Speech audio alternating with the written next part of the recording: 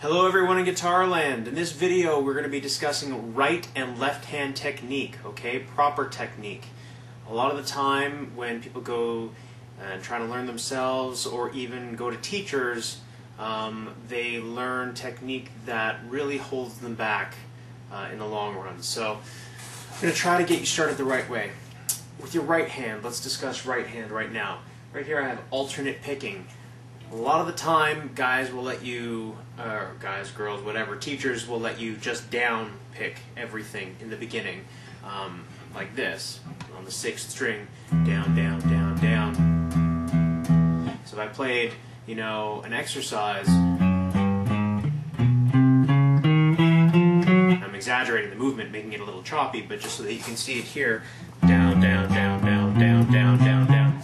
That's not very efficient. Think of that like walking around with just your left foot forward. So you're walking left foot, left foot, left foot, or hopping around on one foot. Doesn't make sense, right? Well, neither does picking in one direction. So what I'm going to suggest is right off the bat, get comfortable with something called alternate picking. It is just as it sounds. It means that you're alternating directions. You're going down, up, down, up, down, up. Always down, up, down, up, down, up. Okay, so now when you're picking, you're going to be picking like this: down, up, down, up.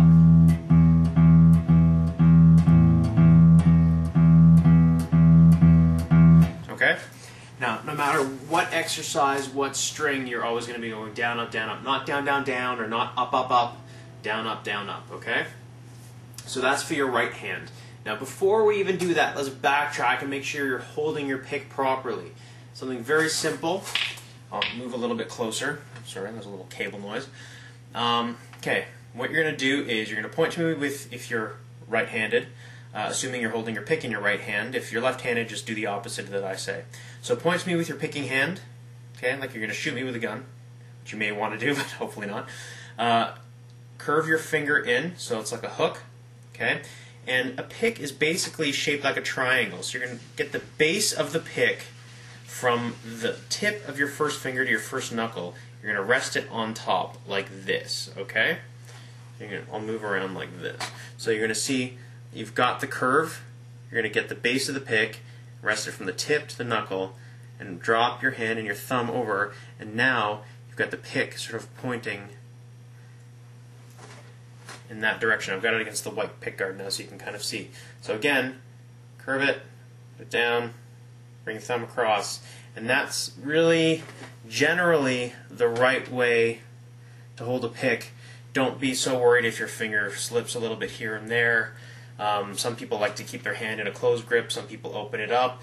Now guys like Eddie Van Halen pick like this, and you know what? Good for them, but generally speaking this is the better way to go.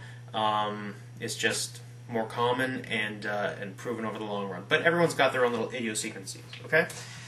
So now, that's right hand technique, that's how you hold the pick. A good exercise for that would be to just pick, without your left hand's doing nothing, go ahead and pick each string. Choose a time, let's say 30 seconds, okay? So if I went to the 6th string, that's this string here, and I alternate pick for a set number of seconds. Try to make it even in time and volume and loudness. Okay, now switch to the 5th.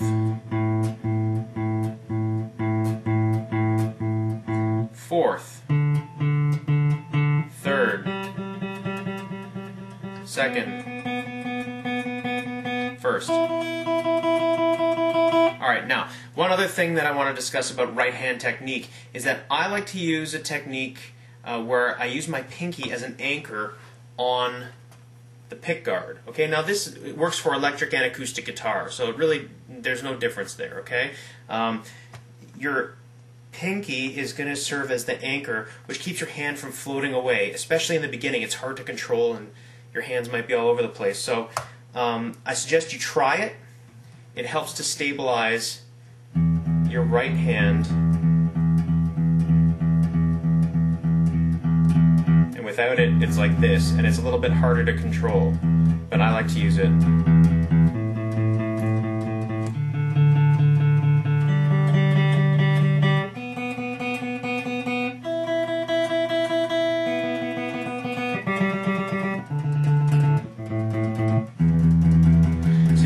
eventually get it to a point where you can work it up slowly, you get quicker and quicker, and make sure that it's nice and even. Okay, but speed is not your goal right off the bat. It's accuracy, it's slow, it's clear picking, okay? Again, pinky or without the pinky, open or closed, doesn't matter. Alternate picking is the important thing. Now, left hand technique. Basic, good left hand technique.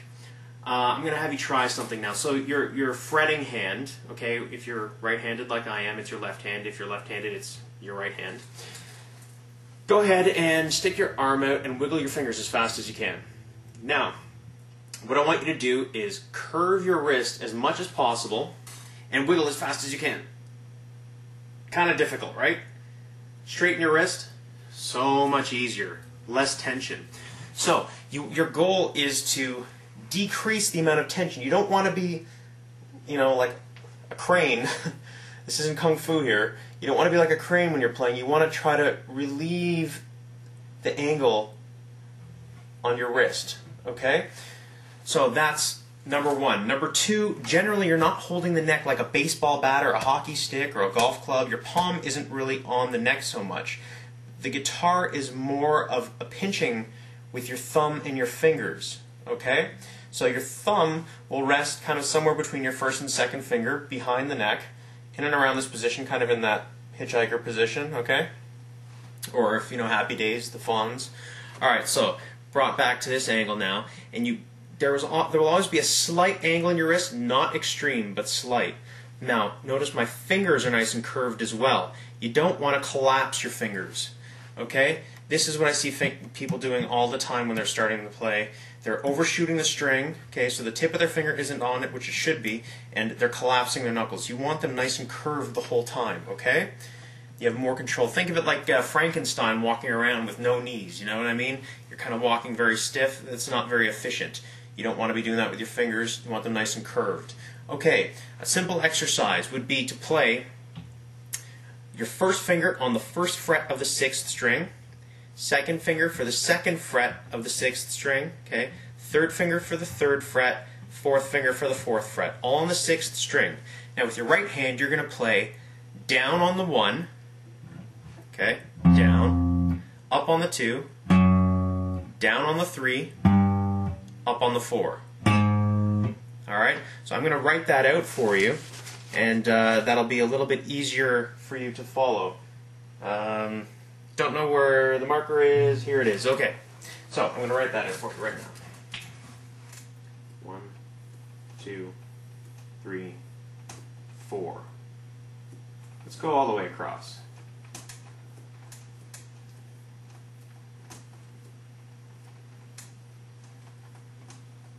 Dot, dot, dot. All the way over to the first string, okay? So you're going to play 1, 2, 3, 4. I'll go over here so I'm a little bit out of the way. 1, 2, 3, 4. Again, you're picking down on the 1, up on the 2, down on the 3, up on the 4. Across all 6 strings. 1, 2, 3, 4. 2, 3, 4.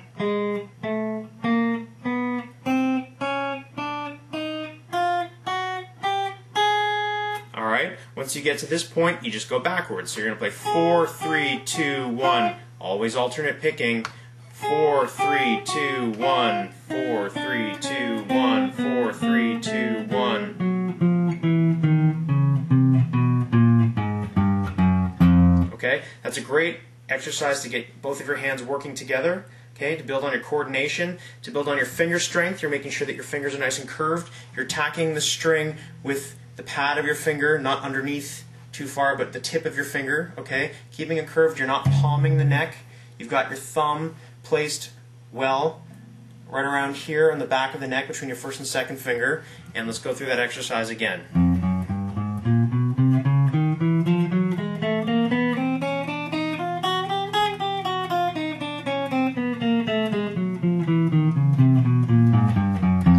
I'm playing it pretty quickly. When you play it, I'd like you to play it nice and slow, okay? Make sure that you're really squeezing the heck out of each note.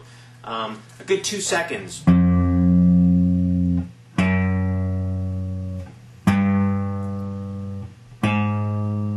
Okay? I don't know know if you noticed through the camera or not, but I was squeezing so hard that it was bending the note actually a little bit out of tune. That's fine when you get started, because what this is a strength building exercise. Think of it like lifting weights, but for your fingers, okay? They're not going to get big and bulky, they're just going to get strong and limber. Okay, so that's a little bit on right hand technique, alternate picking. Try the pinky as an anchor, you don't have to use it, just a suggestion. Left hand technique, limit the angle of the wrist. Make sure your thumb is in that position, that sort of Fonz position. Cool dude, hitchhiker thing. Back here, in between your first and second finger. You don't want to palm the guitar. You want a little bit of space there, okay? Keep your fingers nice and curved as you're playing.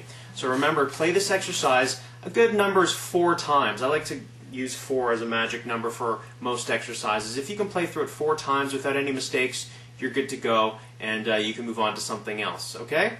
So, good luck. If you have any questions about this or any other techniques, go ahead and leave a comment below or email me. You can also find me on my website, www.guitarlessonlive.com.